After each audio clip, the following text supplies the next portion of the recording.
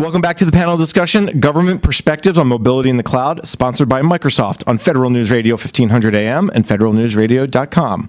Our guests today are Sylvia Burns, the Chief Information Officer at the Department of Interior, and Susie Adams, the Chief Technology Officer for Microsoft Federal. I'm your host, Jason Miller. So before break, we just started to get into the security conversation. I teased people a little bit, so let's jump right in, both feet. When you talk about mobility, when you talk about cloud, security is the first thing people get to. I made the joke earlier about it took us only 5 minutes to mention it. Let me turn to Sylvia first to start the discussion.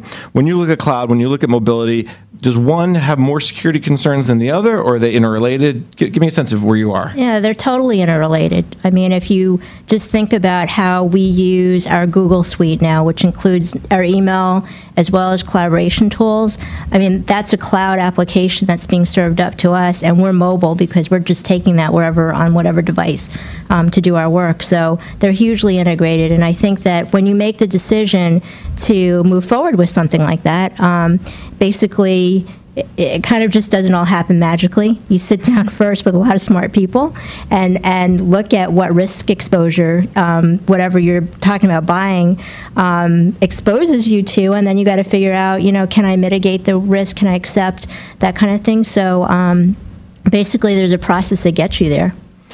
A lot of times when you talk about mobility, you think of mobile device management, MDMs. And when you think of cloud, you think of FedRAMP. There's been some discussion about, is there a FedRAMP for mobile apps needed, which is very similar to what I think DHS is doing with the car wash. Let me turn to Susie for a second and ask about how those two fit together and from what you're seeing from your customers.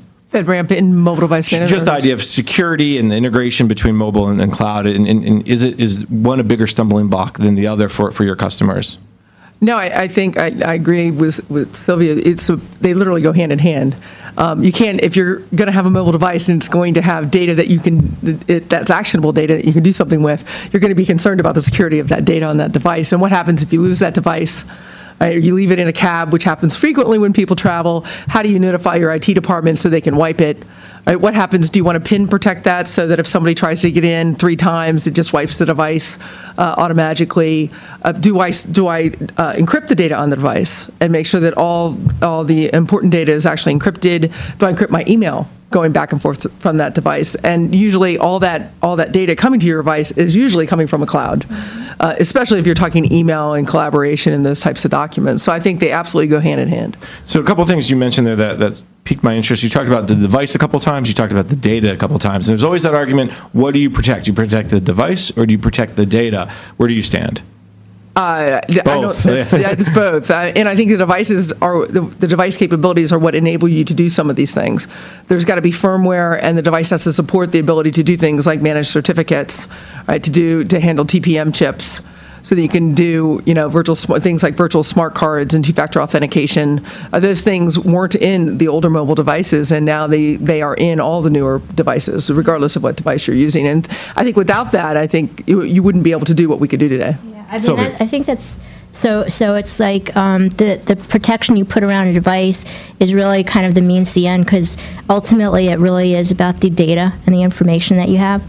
That needs to be protected. In the federal government, we talk a lot about the confidentiality, integrity, and availability of the information. I'm looking at those dimensions when we're talking about risk. So, one thing about protecting the device, you mentioned smart card, two-factor authentication. There's obviously a big push from NIST around derived credentials in terms of how it affects FIPS 201-1, HSPD 12, all the acronyms. Is that something that agencies are asking for yet, Susie, or is it still that's a little far out? Because with all this push to mobile, I mean, beyond DoD maybe, a lot of the civilian agencies don't seem to recognize they need that two-factor. No, I think they actually are asking for it. I think the challenge is how do you actually implement that today, given the constraints that many of the agencies are under, and then you start to apply other regulations like trusted internet connection, which really is very difficult for agencies to implement given the current guidelines with a commercial cloud. Your hands are really tied. I mean, in some instances, it's really just extending your data center versus allowing you to take any device and access that cloud outside the agency's network. And so I think there's a lot of work currently currently underway right now with DHS and with the FedRAMP Program Management Office and with all the major cloud vendors trying to work through some of these issues to figure out, how do we go into this next generation of computing and update those policies and procedures that have been in place for the traditional computing environment so that federal agencies can actually take advantage of all the new technology that's out there that their commercial counterparts have been able to do for several years. Great segue. Thank you very much. You make my job very easy. You talk about some of the policies like TIC that maybe needs to be relooked at, even HSPD 12. I understand there's some people trying to relook at that as well. What are there other roadblocks to the integration of mobile and cloud, whether it's acquisition or policies? Sylvia, from your perspective, what stands in your way from just going full force into both areas? Well, Anything? Procurement is always hard in the federal government. We're highly regulated. And, people talk about the life cycle of technology is relatively short, and the procurement life cycle can be way longer than the actual technology life cycle. So, looking at what can be done to kind of bring things more into sync. I know OMB recently released something called TechFAR. Correct. That's the idea behind the digital services, where they're just pulling the stuff out of the federal acquisition regulation that says, here's the tools you can use that already exist. It'd be interesting to see the pickup. It's still very early, so we won't obviously be too critical of them yet. But we will be eventually, maybe. But let me ask you, Sylvia, when it comes to procurement, though, are you starting to work with your acquisition folks to say, how can we, if you will, pay by the drink? How can we buy cloud and buy mobility differently? You have the big contract. Is that part of that contract? Oh, yeah, absolutely. So our relationship with our acquisition team is, one of the most important relationships that we have. And I would say one of the things in acquisitions is, I think it's building acquisition specialists who really know IT, because it really is a kind of a unique specialty area. And if you know more, I think that it's easier to get through, the whole process. So I think that relationship is hugely important. And for us, the contracts that we've awarded, clearly that's what takes us in the direction we want to go in. Now, Susie, this would be a loaded question for Sylvia, so I'll throw it to you instead. The funding model that agencies are under is tough. Is there something Microsoft does with their customers to, if you will, work differently? Because it is the pay-by-the-drink model that everyone talks about, the elasticity. There is, most agencies really can't do that. Correct. By law, which is kind of an interesting challenge. And so we are very creative in how we partner with agencies around this to help them do things like true up or true down based on how many people have actually used, for example, an email service. As we get into things like infrastructure as a service, it gets a little bit more complicated. But then we are kind of working through, very similar if you look at the cell phone industry, a very similar challenge for them, as people wanted to be able to, they kind of like to be able to pay for only what they use until they realize that their son or daughter used, a bazillion minutes one day, and now they're being charged. And so, those types of things, we are being very creative with how we work with our customers. We're also being creative in how, from a licensing perspective, there used to never be subscription-based software. Right? And maybe not even the cloud, but just the desktop software. And so if you look at kind of what we're doing with Office now, even with Office 365, we're packaging software with that subscription. So that as the user, and especially for Department of Interior, you have a very changing your workforce goes up and down. Dynamic is probably the right word. I love your model, by the way. Yeah, we like that. Because it goes up and down because they have all the seasonal workers that they do. And so we are trying to be, as creative as we can, not only with federal agencies, but with all our enterprise customers as well. So we know acquisition is tough. We know the funding model coming from Congress is, something we could spend a lot of time on. Susie, do you see other challenges that maybe that could be overcome, that maybe some agencies are doing a better job of overcoming? We won't ask you to name names per se, unless you want to. But what else can be done out there to make cloud adoption, mobile adoption easier? Well, what I'm seeing is kind of a more of a focus on the applications themselves and not just necessarily trying to boil the ocean. And so we're starting to see, and some of this comes from kind of the agile development push that's out there. Instead of creating a large contract for an application that gets delivered in 16, 18, 24 months, it's a small team of people, a small acquisition for 5 to 10 developers to quickly develop something, a quick app that can be deployed on a variety of different devices that really has a pretty big bang for the buck. And so we're starting to see those types of short wins help agencies learn how to work in this new world. and also take advantage of, and work through things like, how do I secure that data that's in that mobile app? How do I take the data that a citizen gives me in a citizen-facing app and actually make that actionable so I can do something with it? How do I help the information worker that's looking at that data mash that data up from a business intelligence perspective, real time on on the device of their choice, because that matters now, because the citizens are now talking to you real time. You're not putting them in a queue and responding in 3 months, kind of thing. And so we're starting to see those things really take off. And do so quickly, so it's not 6-month acquisition cycles. It's the RFP comes out and 3 weeks later it's due, or 2 weeks sometimes, and sometimes it's less than that. So we are seeing a huge push. Sylvia, through your cloud contract, is that something you're also trying to ask, beg, mandate your other bureaus to do in terms of the quick, agile development? Well, so I would tell you that we're learning a lot fast. When we jumped into this, we probably didn't know a whole bunch of stuff that we know now that we should have known, right? But we're getting better every day, and I would say that the thing that's really emerging is sort of the architectural piece we jumped into cloud and doing our solicitation, and we made an award of our contract. I would tell you that without much thinking about the architectural implications behind the scenes of what ultimately were we going to build with this. And I think it goes back to what Susie was saying about you're really looking at your high, moderate, and low, environments based on the risk around the information that you've got, and you're trying to put out there.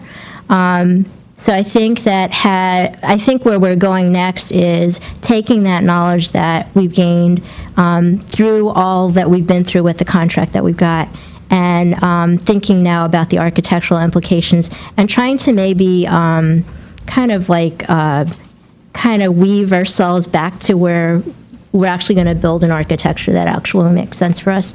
So, all right. Yeah. Another great segue to kind of wrap this conversation up a little bit. We've talked a lot about cloud, mobile, the integration, where it is, where it was.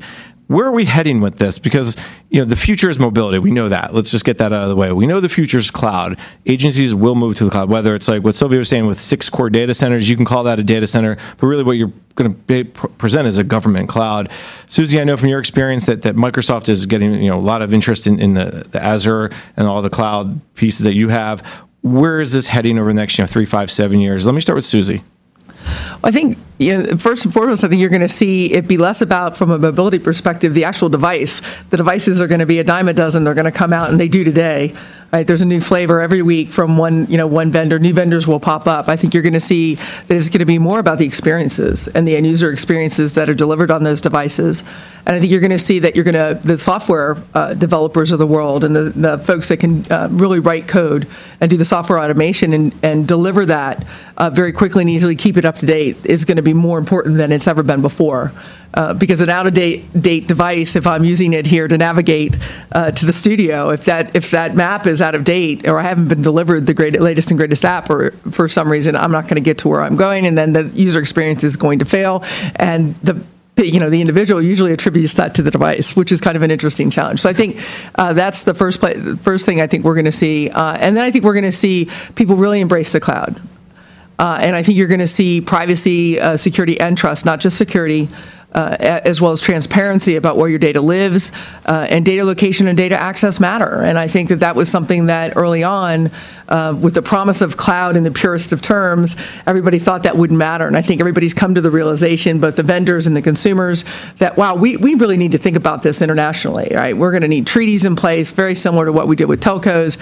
I think all that is going to start to happen. It's probably going to be a very long road to get to where we need to be there. And so I think you're going to start seeing a lot of innovative solutions from vendors where we can help people do exactly what the federal government is trying to do, which is develop these, I call them communities of interest clouds, that mirror and mimic exactly what you get in a commercial enterprise system. Just real quick, Susie, are you getting a lot of clients, federal agencies asking you, where will my data live? Are they worried about that? Absolutely. Yeah. Absolutely. Especially in the federal space. But we see that in state and local, and we see it worldwide. They want to know, where's my primary and secondary data center, what data, if any, is used by the organization for whether it's data mining or marketing and advertising. They absolutely want to know that. Right. Sylvia, you get the last word of the day. Give us a sense, where do you see Interior going, cloud, mobile integration? So I think this trend is just going to continue, and I think where it's all really going is us driving shared services. So if I talk to you about our email solution, when we started, 10 years ago, there were 14 separate email solutions. Now there's one. And my organization offers it as a shared service for everybody in the Department of the Interior.